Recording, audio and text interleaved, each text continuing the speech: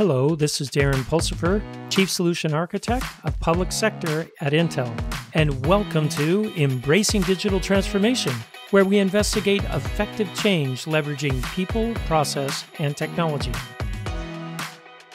On today's episode, we're going to talk about communication during transformation with special guest Ann Madea.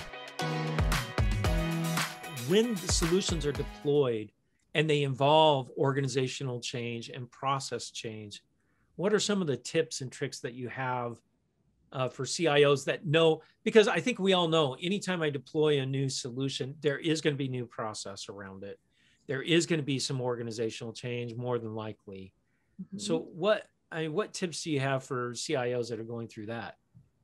Well, if I look at cloud, right? So we lots of data centers, and there's lots of companies and lots of organizations reevaluating those data center strategies. Once we put in this new transformation program, the latest one, we knew we had to move forward with cloud, right? So there had been a decision at the global level by my global CIO that we would have a multi-cloud strategy. So we had Google, AWS, and Azure for different use cases. And I had a lot of business partners that were saying, we need it, we need it, we need it. I mean, those are the guys that are really like pushing forward, and that's really what you want, the real support. So we had to hire a head of cloud. There's definitely a sense of, especially people that have been doing this for a long time, infrastructure, a lot of change that's going to happen, and a lot of risk and a lot of concern when you start looking at cloud, right? But we ended up implementing it out of the United States for the Americas. And then at first, it's like, oh, cloud, oh, gosh, I guess I have to get training. We started with a program, and we really strongly encourage people to start getting those certifications for cloud. For Google, AWS, I took my team, we would have meetings at Google in New York, at one of the sites in New York. And I bring them in and they go, wow, look at this. I mean, if you've ever been to a site, a Google site, is really something, right? So I'd say, can we bring our team in there for a meeting? And you'd walk around and you'd see the energy, and you'd see what was happening and the collaboration and how people were working together. That's what we needed. I had a team that was slowly starting to say, we need to get certified. And I still have people, I just got certified in Google, I just got certified in Azure, and to see the excitement and the transformation from saying, we need to move this organization in a different direction. We need to start leveraging cloud, and to start seeing people get excited. We gave them I'm sure a lot of people are doing this, right? Fridays are training day. Or half a day, take that Friday afternoon, take that Monday morning, right? And a lot of people were doing it on the weekends, because you had people that were so excited about this transformation that they were just ready to go. And, I had one who was doing all his training on Saturday mornings. So I think this is, you hit something really cool here, taking them into Google. Yeah. Showing them the excitement of the future. Because a lot of people are concerned about their jobs. They're concerned that to feed their family. They're concerned, where's that paycheck coming from? And everything's moving to the cloud. I'm not going to have a job. And what you did was brilliant. You said, we're going to take you into Google so you can see what your job's going to turn into. That's exactly right. And that is wonderful. And then I'm guessing you guys paid for the certification and the training. Oh, absolutely. Yeah, you paid for it. You gave them time to do it. This is really engaging your people and getting them excited about it. And I think that's an incredible way to go about doing this. And we had Google days where, my head of cloud, where he would just say, we're going to have Google days. And we would have people come in and present, and they'd present their use cases, and they'd say, here's some of the products, and here's how we're leveraging it. So we got them, and I keep focusing on Google, but we did the same with Amazon, and a little bit with Azure, which was the use cases were a little bit less, but and it was really getting the cloud days I thought were ingenious, by my head of cloud, and just really getting people, and they come out of the meetings and go, wow, I didn't know that. I didn't know we could use it for this. I just understood this product. So you built up all this excitement around it, and then you enabled them to participate, which wonderful. Yeah. So it was really exciting. And, and we move forward. And like I said, people are they're still getting certified. They're still really, that's the future, right? That is the future. And then you've got your business partners who are saying, goodness, I need this tool. I need to get on cloud. I need to do the analytics. You've got to, how do you acquire new customers? How do you retain your existing customers? All those different business issues, there's a lot of really great tools out there that they can start leveraging. And so they were really pushing us to. All right. So let's say that you are a CIO, you're in the middle of this transformation. What would you say a CIO needs to focus on first? Assessment first? First, they have to communicate. Well, interesting. That's or assessment or strategy or communication. Which comes first? Yeah. Trust but verify. Oh, yeah. Yeah.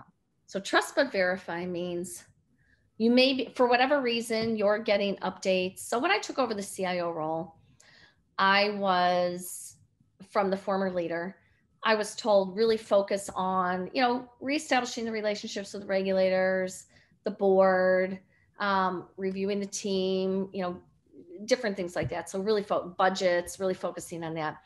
And 3 months into it, 4 months into my CI, I thought, oh, you know what? This is a major program. I need to do more of a deep dive. And so my boss came in, the global CIO, he came in and we did a review of the program and realized we didn't have a plan that showed how this program was going to deliver. And so that was sort of the start of reevaluating the leadership team and really, how are we going to get this program moving forward again? And how are we going to deliver? So I think you really have to go in and understand, like I said, trust but verify. You have to get your hands dirty. For anything like that, you have to get your hands dirty. You have to review everything. You have to interview the team. One stream of information from one or two people is not enough on something that big or something that is that transformational. So you have to get your hands dirty. You have to understand, and then you have to start communicating, and you have to be able to say, you have to be transparent.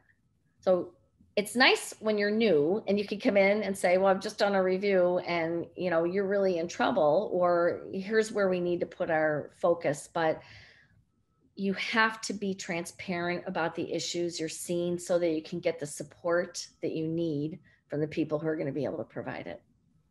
That's the first thing. Yeah, I like when you said you can't get all your information from one stream of data. Can't. And I think it's interesting because I remember when I was a CIO, the filtering that was going on to get things up to me, and I wasn't getting the right information. It's such an issue. You have to talk to the programmers. Yeah, that's what I ended up having to do. Yeah, that's exactly right. Those are the people that are getting, but they have to trust that you're not going to use it again. They have to trust you that you're going to take that information and not use it against them. Because honestly, if they don't trust you, you're not going to get any information. Thus the reason I was sitting around the floor and gaining the trust of the whole team, but you have to be transparent. And, one thing that my team knows is you never surprise me and I never surprise my bosses, right? So you'll say, we have an issue in the data center or something is happening. Here's what I know, but most of it I don't know, but I will keep you updated.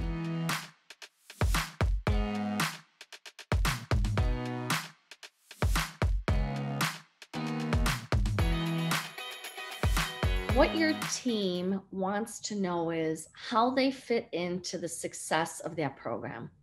They don't just want to know I have to code these 5 programs.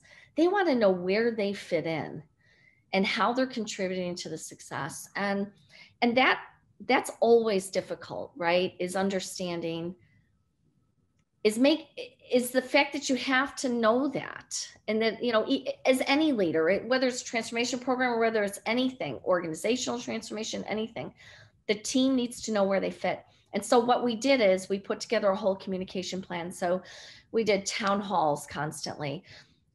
I walked around the floors. I did a 30-minute update meeting every single week. It was informal. People were able to ask questions, letters. We would, anytime there was a big meeting and there were decisions made, I pulled the whole team together. And I mean the whole team together, wow. The business side, the technology side, and said, here's what came out of this meeting and here's how it's going to impact you. Well, because they know the meeting happened. They do. And they want to know.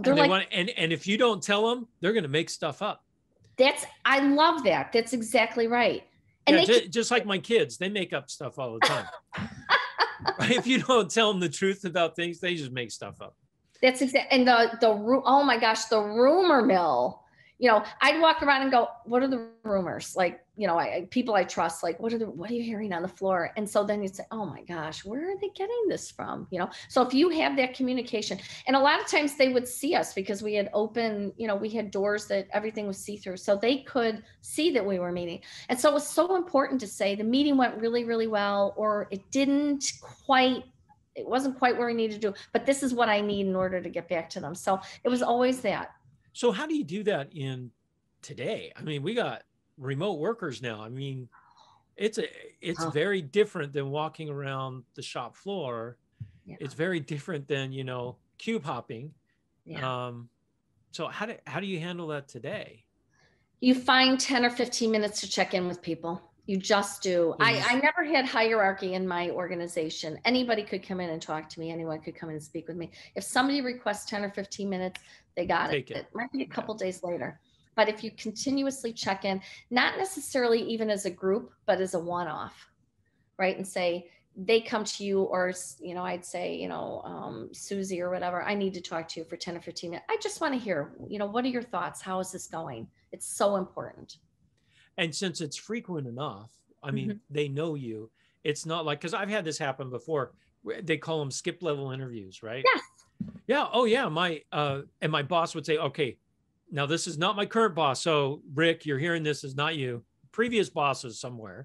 Yeah. They'd say, I need to prep you for your skip level with my boss. I'm like, huh. Interesting. Yeah. You can say this, but not this. I'm like, okay. That's not the purpose of a skip level. No, it's not. No, skip levels you're really able to have an open dialogue. But you could do that easily because you were always available. It's true. Right. So people weren't, oh no, the big boss is going to talk to me. It's, hey, I'm going to talk to Ann today. No big deal. I talked to Ann. That's the culture leaders need to create. They have to understand what's going on in the organization. They have to understand what's motivating their team. What are they concerned about? You said it earlier, people have families to feed. They have children in college. They have families with medical issues. I mean, they need to understand where they fit in the organization. So you do, the leader at the top and one's immediate boss has a real impact on that employee. Somebody, it's such a common thing where people will leave an organization, not because of the organization, but because of their direct boss. Absolutely. I mean, that's what there was some survey I read, I think Harvard Business Review, that talked about that. People don't leave companies, they leave managers. That's exactly right. Spot on. So you have to be now, of course, there's a lot of things that are going to happen. You're not in any organization where you're not going to be able to necessarily be able to discuss everything, things that are happening, right? Everything, like organizational transformation or reductions, unfortunately, reductions in staff or promotions or whatever. But, and I think it's important also, we used to have a quarterly, we just called it the people meeting. And we would come in and we would say, who's ready for a promotion? Who has approached you about a promotion? They're putting their hand in the air saying, I want to do something different. And so I think having just people conversations for a couple of hours once a quarter to understand your staff, what they're looking to do, I think that's really important as well. And these would be like open meetings or people with my directs. With your directs?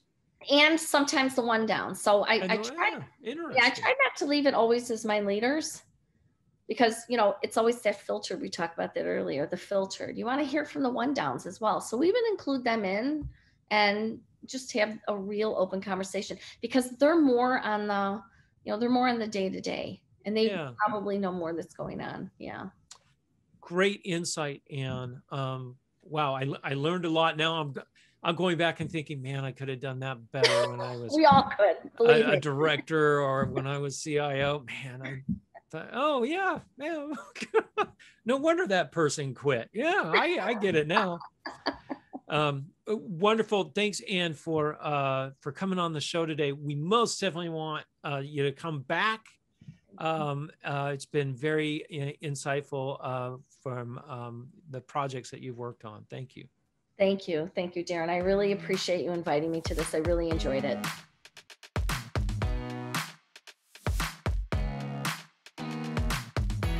Thanks for listening to Embracing Digital Transformation today. If you liked our episode, go ahead and give us 5 stars on your favorite podcast or video streaming site. You can also find out more on embracingdigital.com. Until next time, keep moving forward and do something wonderful.